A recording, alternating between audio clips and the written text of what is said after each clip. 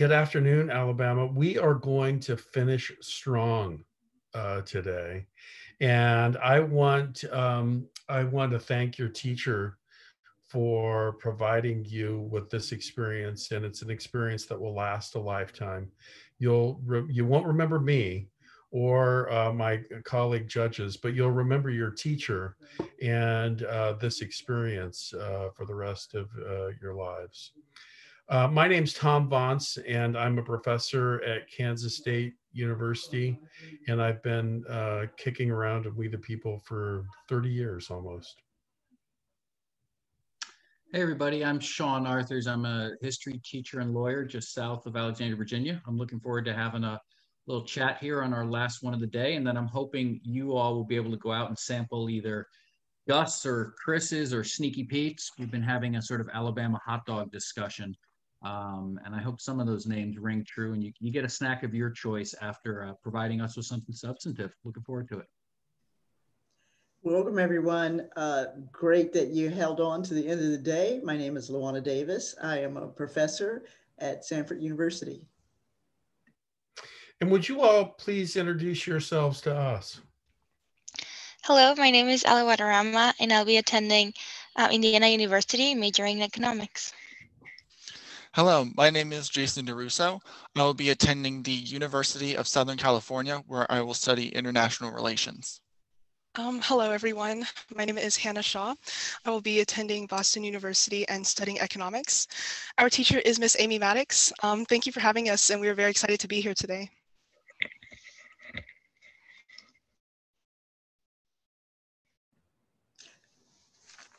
You are assigned question 2. President Dwight D. Eisenhower said, "We must guard against the acquisition of unwarranted influence by the military-industrial complex. The potential for the disastrous rise of misplaced power exists and will persist. Do you agree or disagree? Why? What disagreements did the founders have about a standing army, and are they relevant today? To what extent should there be an international U.S. military presence?" Thank you. Okay, thank you. In 2002, former President Jimmy Carter said, "War may sometimes be a necessary evil, but no matter how necessary, it is always an evil, never a good." President Eisenhower acknowledged that the military establishment was crucial to maintaining peace. However, he expressed his concern that this military establishment would seek unwarranted intervention abroad. We agree with President Eisenhower's warning that we should be aware of the military establishment's goals and verify that its main purpose is to ensure liberty, security, and prosperity. We assert that the fear of unwarranted influence does persist. However, this has a new meaning in the 21st century. Today, the link between tech companies and national security decisions has created the digital intelligence complex. As we become more reliant on electronics, the boundary between intelligence and the digital aspects of our lives becomes blurred. For example, Amazon provides the CIA with their cloud platform. In 2019, Susan Gordon, a former member of the intelligence community, touted that this allows Amazon to be positioned for tomorrow. This is similar to the effect that Eisenhower feared would manifest itself if we saw military spending as a solely beneficial way of promoting our ideals abroad. The idea of a standing army in the U.S. was first introduced in the Declaration's list of grievances. Most founding fathers supported a standing army. The argument was whether it should be managed by the national government or left up to the states. In Federalist 29, Hamilton argues that a national standing army is necessary to watch over internal peace. Governor Samuel Adams agreed, but cautioned that standing armies should be watched with a jealous eye, arguing that we should be wary of the size of a standing army. Today, the argument aligns more with Adams's concern, and the question is, to what extent does the U.S. military presence abroad truly protect the interests of the people? According to the Pentagon, there are currently 160,000 troops deployed worldwide and over 800 of these military bases. We believe this number can be decreased in key areas, and instead we should invest in modernization as suggested by former Air Force Chief of Staff, General Davis Goldfein. International intervention doesn't always protect people's liberties, and it can also create international resentment. Former Chairman of the Joint Chiefs of Staff, Mark Milley, stated that the permanence of some overseas bases should be reconsidered. Although we should examine Chairman Milley's worries, the United States' presence abroad in this interconnected world is something that will definitely be difficult to limit, but we should still think about some caps on the extent of which we use these troops. For our financial allocation, the US spends about 15% of its federal budget on national defense, which is $700 billion, more than the next 10 countries combined. Many states and districts are dependent on this money, which incentivizes representatives to maintain a large military. For example, the creation of the Space Command in Huntsville, Alabama, will make our state more dependent on the federal military funding. However, we have to reassess how we invest in our states, and if increasing the size of the military is the best way to create prosperity in our communities. President Eisenhower's warning against the military-industrial complex and its growing power has evolved into a digital intelligence complex that threatens to strongly influence the decisions being made concerning the United States' national security, and in turn, the deployment of our military abroad. While consensus on the management of US military presence is undoubtedly difficult to come by, we should reconsider the magnitude of our occupancy abroad to ensure that the military acts pragmatically and when necessary for the interest of the people. Thank you, and we're now ready for questions.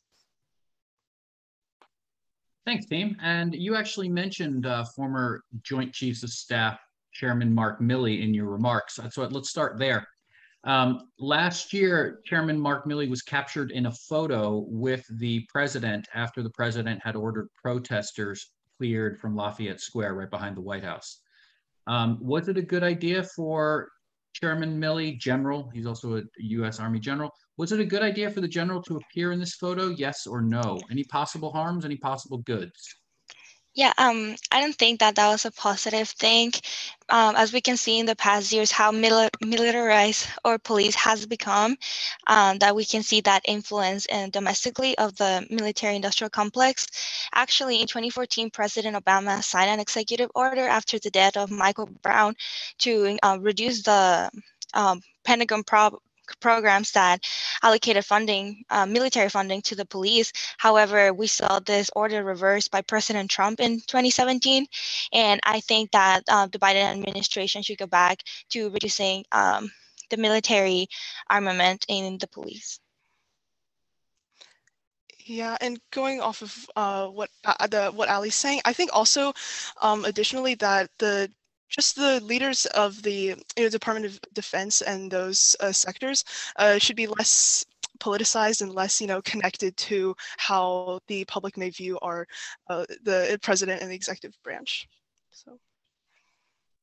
Okay, so we're getting wasn't a good idea for two different reasons that you highlighted. Thank you. But then when can the military say no to the commander-in-chief? And let's think of not just this example, right? But are there other examples? Is there any time when a Army officer can say no or should say no to the commander-in-chief? Any situation at all that you can think of, or any times? I mean, something that we can see would be with the the legislature branch, how in Congress passed that act after the Vietnam War in which the commander-in-chief could deploy troops, but he had to, or she had to inform the public on the intentions of the troops in that specific region and the specific goals, or if not, the troops would have to be withdrawn. I believe that the military should be allowed to disagree with the commander-in-chief when the orders will lead to an unnecessary loss of life, because I believe that one of the most important things that we promise to protect are people's lives, and doing that should be one of the things that we should focus on. Yeah, also, I think that one example that could be used in this situation. So there's the Leahy laws. They prohibit the U.S. government from providing assistance to like units and security forces that have perpetuated a gross violation of human rights with kind of what Jason was saying. So I think that even if the commander-in-chief or like the executive branch has requested some sort of entry into or any direction, there are restrictions that can apply to how we interact with those countries that may have violated some human rights laws with impunity. And so this is by the Department of State and Department of Defense, and they can have that restriction on those actions. You mentioned the Space Command, or what some people call Space Force, that is forming or was suggested, and I'm curious about. First of all, what do you, for the Space Force part of that, what do you think the military is protecting us against in space? And two, uh, do we think can citizens do anything about the executive when the executive decides, okay, we're going to create a new branch of government, a branch of the military, or we're going to do something else with the military that is not necessarily coming from Congress?